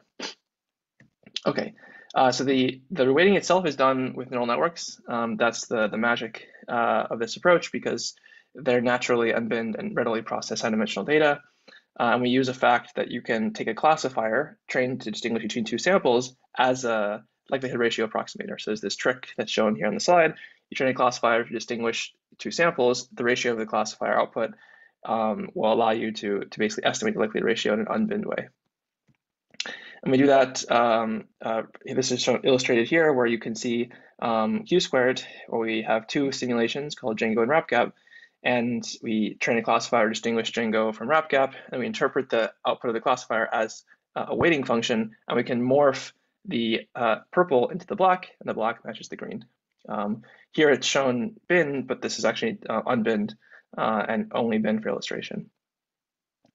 So this is only in one dimension, but actually it's straightforward to do this in a number of dimensions. So we do this in 8 dimensions. The actual unfolding that we perform is 8-dimensional. We have the 3 momenta of the lepton, the 3 momenta of the jet, and then we add QT over Q squared, as well as delta phi, which is redundant, but from this we can readily calculate the 4 observables that we care about. And here, once again, we're rewriting the purple. We're training a classifier to distinguish purple from the green. We interpret the classifier output as a weighting function. We morph the purple to black, which matches the green, basically everywhere. Okay, that's one step of OmniFold. And then we wanted to be able to then iterate. So that was just detector level reweighting, but then we have to do this iterative procedure. And when it's all said and done, we can look at the particle level results and check in the closure test if we unfold here, for instance, one of the simulations with the other. Here, the idea is that we're unfolding Django with RapGap, and we want the unfolded Django to look like the Django truth, not like the RapGap truth, which is the prior. And everywhere you can see that the black matches the orange, which is exactly what we want.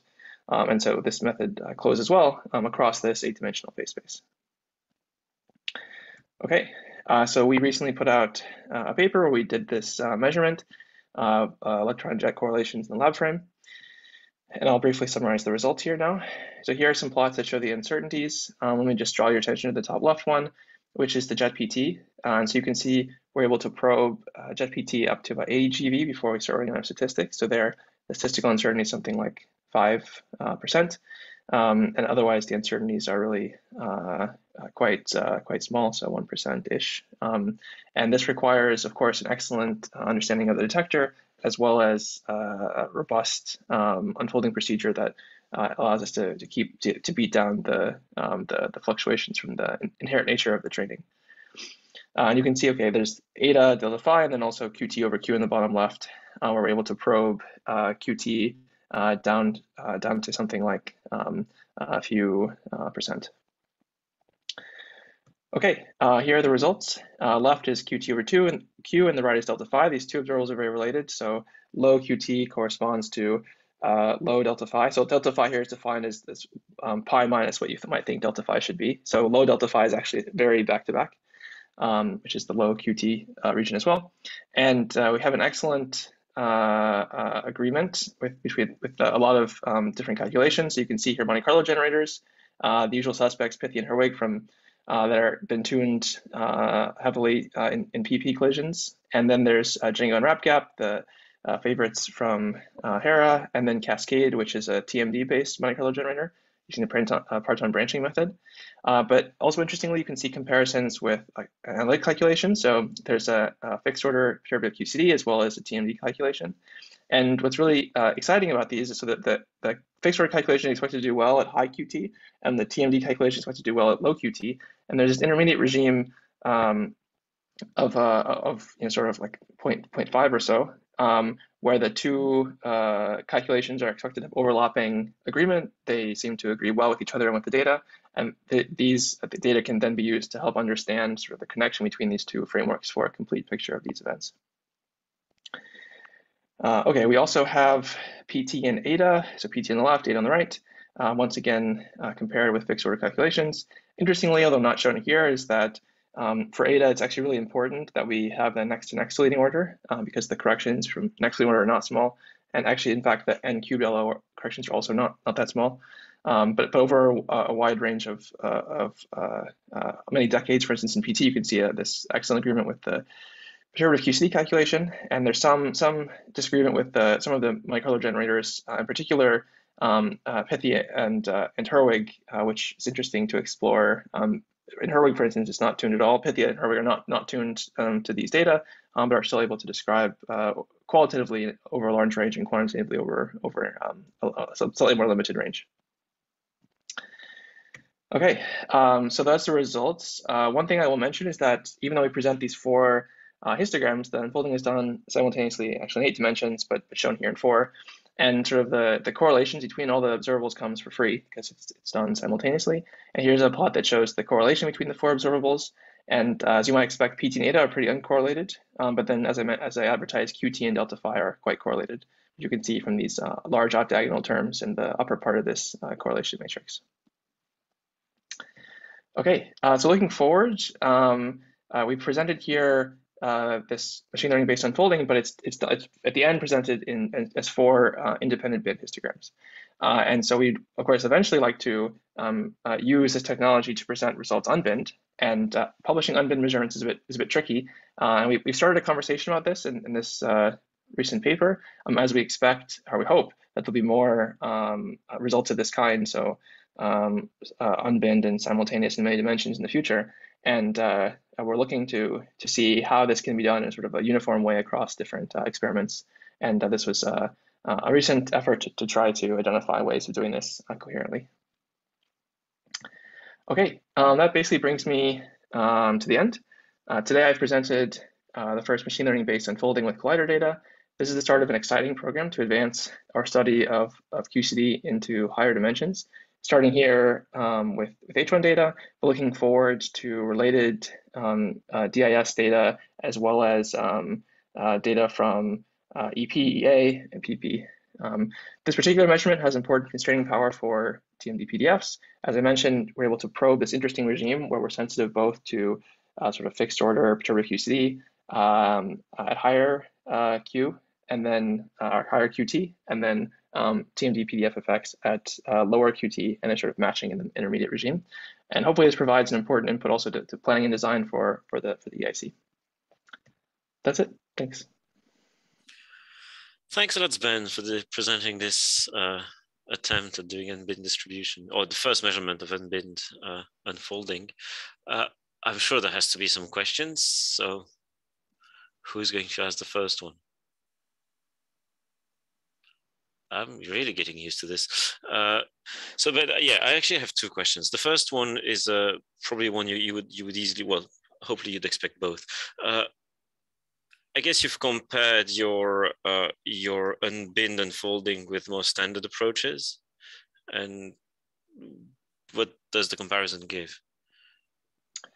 Yeah, for this particular study, we did not compare. So this, of course, when this method was proposed, we extensively compared to other methods. In particular, you can think of this unfold approach as sort of the unbinned machine learning based version of a standard well-used method called iterative Bayesian unfolding, or Lucy Richardson deconvolution. It's more, if you do that method, if you do unfold binned, it's basically the same thing as IBU. And we know that, I mean, not for this analysis, but for when the method was first proposed, it was extensively studied and compared, and it does indeed sort of match your expectation in that case. Okay, yeah. And you do get unfolding uncertainties the same way? The unfolding uncertainties, right, so there's, let me go back to my uncertainty plot. So most of the uncertainties you get the usual way, as you vary some aspect of the simulation, and you see its effect on the unfolding. You basically repeat the unfolding and you see the result. With the same thing as your closure tests? Yeah, exactly. In the closure test, you unfold one with the other. And so it's sort of the same idea. As there's nothing special about, you know, the what's done here. It's exactly the same as the usual way. Everything is, once everything is projected back into bins, it's basically just like normal bin unfolding.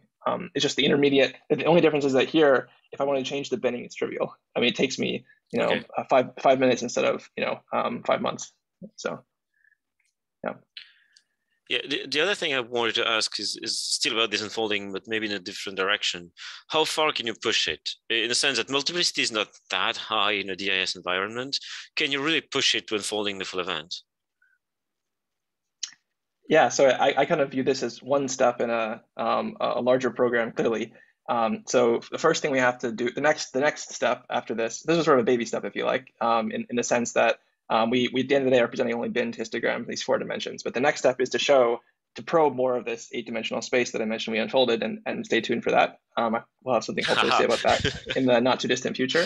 But then, yeah, indeed, we want to push it more and more.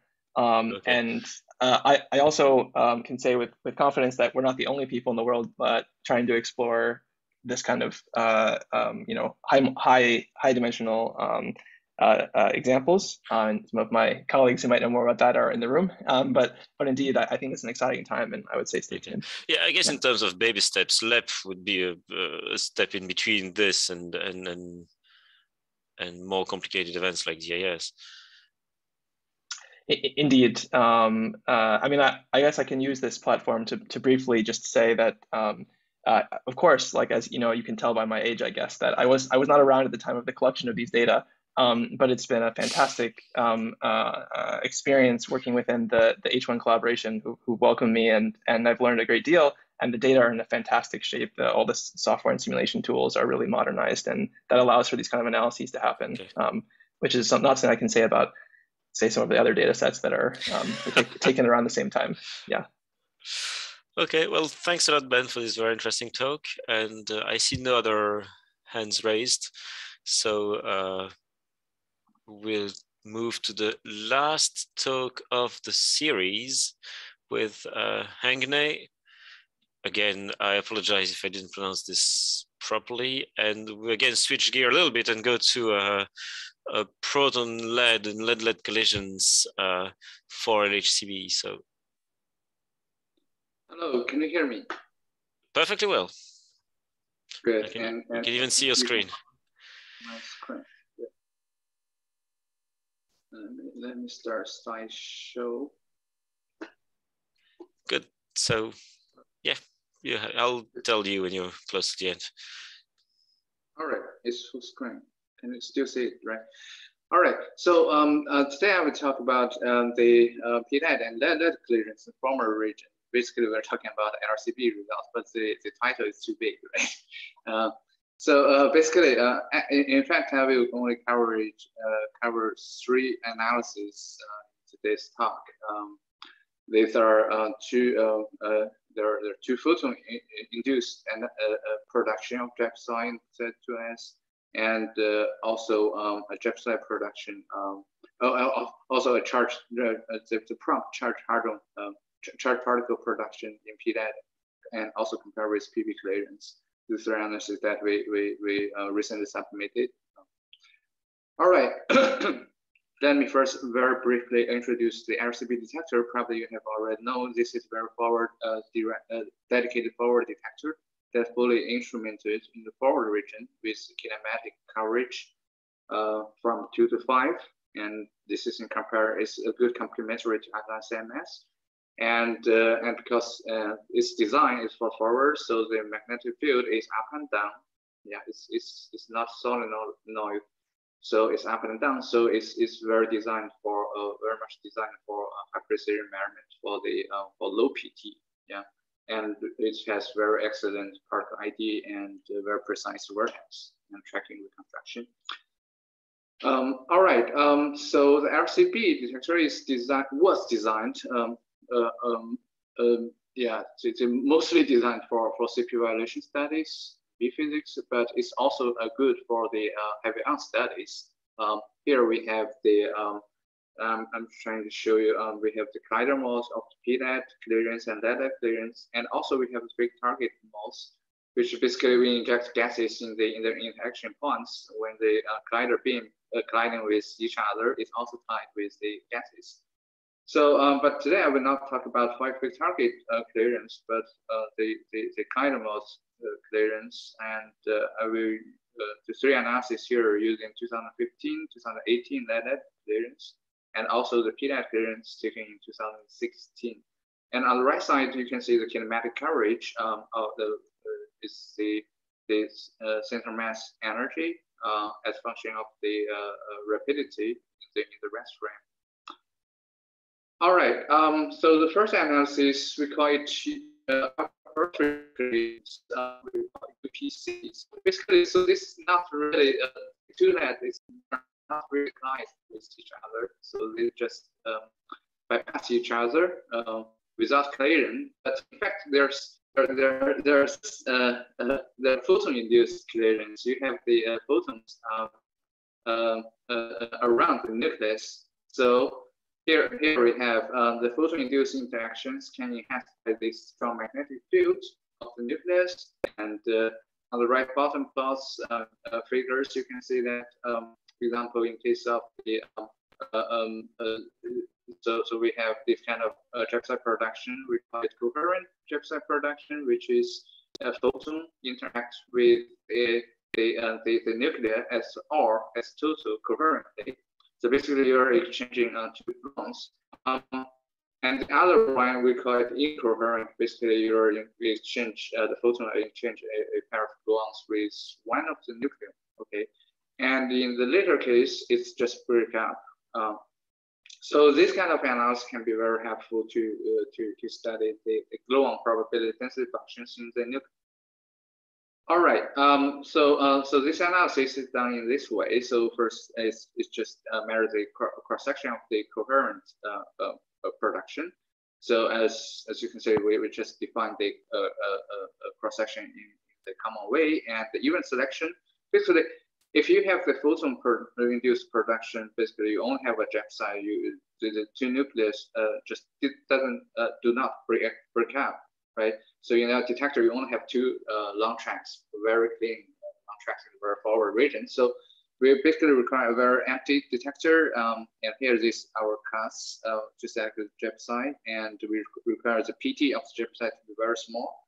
And we also employ the so-called hurdle detector, which is, if there are some breakups in the very, very forward region, so it detects some signal, so we just remove this event. And the signal extraction is done in this way in 2 steps. First, as you can see in the right top plots, so this is the invariant mass of the diamond system. So you have the Jepside, you have the 2s, right? And you first use the invariant mass to fit to have the Jepside signal. And then you're going to extract how much is the coherent part. So in this way, we use it, in this step, we use the log PT square. We just zoom in this PT region. So we select a very small PT part, which is the coherent production.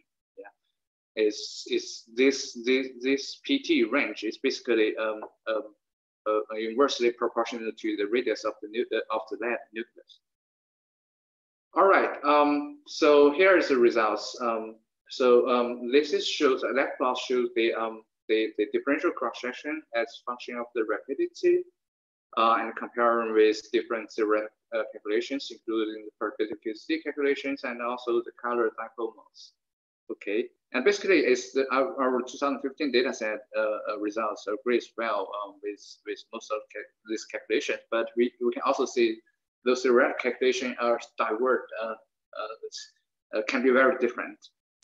And on the right side is trying to compare our results with the Alice forward region results. As you can see on the right plots, this is the Alice results showing both the central region which is between around 0 in rapidity and the forward region. And there is little differences, about 1.3 sigma differences, but it's actually, we would say it's compatible with each other, considering these uncertainties. But the negotiation, the discussion is still ongoing between these two collaborations. All right. At the same time, the 2018 dataset results is about to be to get out. Here we have about 20 times higher statistics. You can see our approved plots showing these higher statistics. You can see a much smooth fit of the trypsin sentimentals, very clear signal. All right. Now let's move to the second analysis. So this is so-called a peripheral photon produced photon production of trimonium. So peripheral we define to be the clearance happens. The impact parameter, the distance between the two lead are smaller than the 2 times of the nuclear radius, but greater than 1 times of nuclear radius. Or in terms of centrality, we are saying that the centrality is greater than 50%. Okay, so they're really collided. So in this kind of clearance, we can see 2 parts of the trypsin production. Yeah, it's very interesting. You can have the traditional trypsin hydronic production of trypsin. You can also see the photon-induced production. Yeah, so you can see the 2 parts. So this is motivated by the excess and by the Alice experiment. Okay, now this is the first 2018 LED dataset results. And the selection can be very similar to the UPC analysis, which basically requiring very small PT. And it's also done in 2 steps. So in the first step, you fit the environment mass of the trypsin. Yeah, you get it, all trypsin. And in the second step, you use log PT square to separate this small bump. The bump has small PT square, yeah, which is a photon-induced one, and the bump has a large PT square, which is the hadronic one, right? So you can separate the 2 parts and use a fit to extract the photon-induced one. Okay. All right, so the measurements results can be shown here. So basically, we can see consistent measurements of trypsin photon production in the lead hadronic clearance, and this is the most precise PT measurements to date, and also it's the first time of the PT spectrum measurements. And also the results are compared because at that time when we submit this paper, so we still don't have the integrated luminosity measured by the collaboration. So what we show in the paper is the use. Basically, the use is a ratio between the number of trypsin and the number of millibasidans, which just takes the number of millibasidans as the here. All right, so it's compared with the 2 theory models with 2 assumptions. One is no effect of overlapping between the nucleus, and the other is overlap has an effect. Right. So here are the references and the results showing left bottom plots. This is the yields as function of the rapidity of trypsin, and in the middle is the yields as function of the PT of the trypsin, and the right side is just showing the yields as number of particles. Okay, basically you can see a pretty yeah. It's not so agree with each other, but considering the uncertainties, it shows a good agreement with the theoretical predictions. All right, now let's move to the third analysis. So this is the prompt charged particle production in PNet clearance, and also provide the it's also give the nuclear modifications, which is defined as the ratio between the PNet and lead cross sections. So by the so-called prompt charged particle, we basically measured the reconstructed tracks, right? Reconstructed tracks, just define the reconstructed tracks following some definitions. For example, the leptons directed from clearance from the decay of with lifetime smaller than 30 picoseconds and PT blah blah, and in such a range. Okay, and the data set. So this set we use the 5T PNet and also the PP glaring data set, and this measurement is measured in the common eta coverage. So because the p-net has a boost in the direction. Okay, so motivation of this analysis. So basically we are using this to constrain the nuclear PDS, right?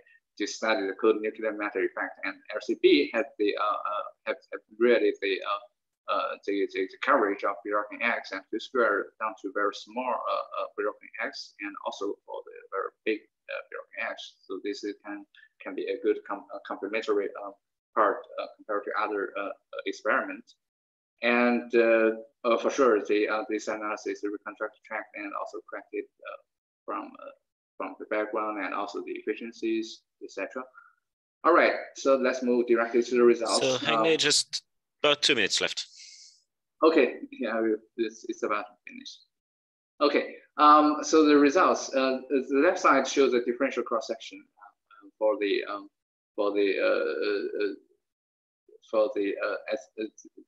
S function of eta and the PT, as you can see. So the precision is pretty good, and the utilization part is on the right side. So this is the nuclear multiplication factors. So basically, it's the cross section of the p-net over pp. So on the top part, it shows the forward one. So basically, you can see you can see our results compared with theoretical predictions, and you can see clear suppression for the low PT part. And yeah, the agreement with the theoretical prediction is pretty good for the forward part, and but for the backward part, so you can see very big differences, right? And you can even see some enhancement for a higher PT part. Okay, so this can provide very strong constraint to the nuclear PDS. And also compares ALICE and CMS results, and the left side shows the shows the different colors, show different eta coverages, and you can see the trends, right? So when the rapidity from positive moves back to negative, so the enhancement for the high PT part is you can clearly see this trend. And also on the right side, so this is some new observables. So this is just trying to mimic the Q square and European X, and you can also see this trend very clearly showing here.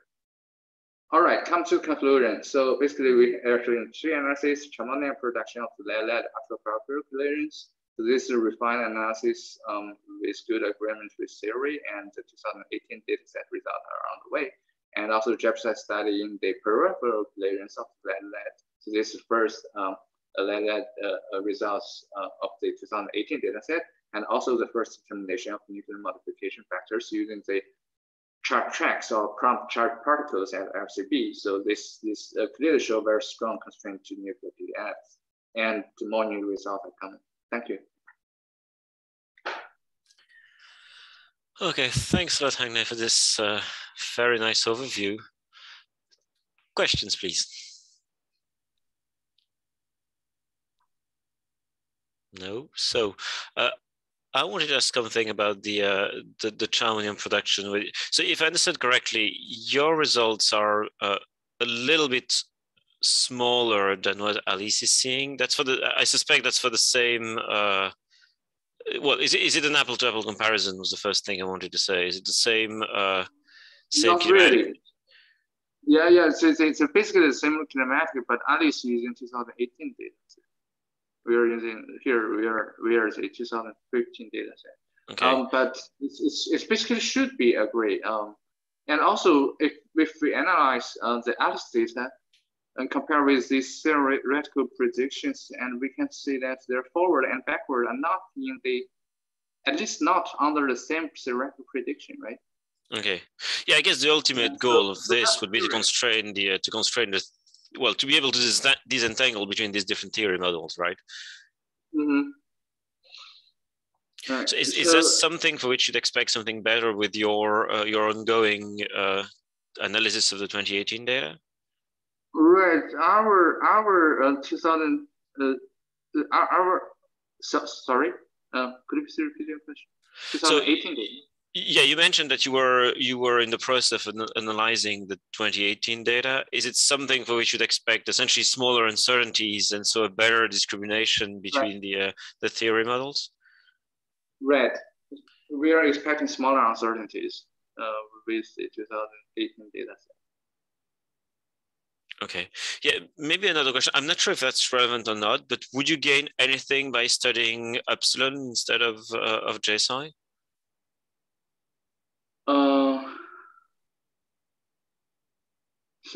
Sorry, could you please, I'm not sure I follow your question. So you studied JSI production. Could you study also epsilon production?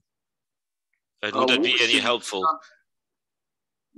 Okay, so Epsilon, we are looking at the data set. Even the 2018 data set, we don't see much of the events. Yeah, we see some 10 events, and if we are talking about the coherent one, so basically we have, we also have some theories to do the calculation for us. It's consistent with 1, 2 events, 3, something like that. Not much. Okay. Thanks. Yeah, maybe a last small point was about the measurement about charged particles, the RPA ratio. You mentioned this could constrain nuclear PDF extractions. Have you tested different nuclear PDF sets? I think there are more recent PDF sets than EPPS 16. Do you know if there's any improvement with more recent nuclear PDF sets? We don't know. For this analysis, we didn't try those. For example, NPDF 3. There's nuclear NPDF, right? And also some. I was more referring. Yeah, it's the RPA ratio. So I guess the nuclear PDF is the thing you want to look at. I thought EPPS had a recent analysis, 2018 or maybe even last year or something. I can't remember the exact details. I think there's a more recent one. All right. Yeah, so these results is getting out, and I believe those people, those collaborations, the nuclear PDF collaborations will look into it. Oh yeah, that definitely looks interesting. Yeah, and so the thing is here is really the small the dedicated this special kinematic region. Previously, we probably don't. The series don't have the data to constrain. So this probably it's just extension from other BRX region to this region, to small X. Yeah, I agree. Okay, well, thanks a lot for the clarifications. Okay, Alda. Yeah, I have a question on this slide as well. So for this EPPS 16 predictions, what is the systematic uncertainty in these predictions? And then the second question is, in this negative eta region, the Parton QCD calculation is completely off. Do you have some understanding of why it's so? First question. So this uncertainty includes the nuclear modification factor uncertainties, and I'm not sure if it's including the PDF uncertainties or not. This I'm not sure. Okay. And could you please repeat your second question? I didn't catch it very much. I was asking about this perturbative QCD calculation that is compared to this negative eta separation ratio. If you can just give us some feeling why it's so off. Oh, okay. So this is basically not the basic QCD part can be solved. It's just showing here. Think about so the production of hadronic the charged particle production. So you have the factorization, right? So the non-perturbative part is stored in the nuclear PDF. Yeah, and then the hard scatter is calculated with the PQCD. And if you are not considering the non-perturbative part, right, from nuclear PDF, you cannot get it correct. Yeah, but I mean the discrepancy is also at a high PT. So of course at a low PT, then you have some other effects. You probably have to do some resummation. But even at high PT, this is going of the data. Right. So the enhancements, right? So I don't know. Basically, I don't know. I don't know. Okay, thanks. It's interesting to have the so thank you. The low PT suppression is known already in the very studied Iraq aspiration, right? Like the power. I don't know. Good question. I really don't know. It's subject to some further study, definitely. Sure, thanks.